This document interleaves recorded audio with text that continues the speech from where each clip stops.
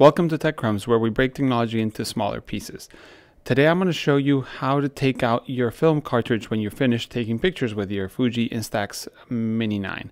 So very simple. Once you've finished, you are sure that you finished because first of all there's a 0 indicator on the bottom here, and when you try to take pictures, which the camera lets you take pictures, nothing's coming out. Okay, you can hear the engine, nothing's coming out.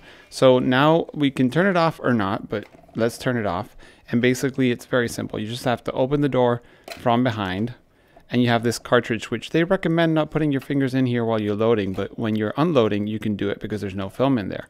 So now we take it out. As you can see, there's no more film in there, and now we could either just close it back again or reload it like I showed you in the video.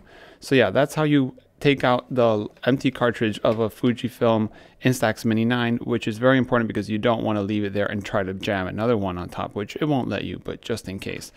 These little cartridge I kind of sometimes reuse by putting a picture in here as a little picture frame. It's kind of a nice way to recycle or upcycle these empty cartridges. So yeah guys, thanks for watching and see you in the next one.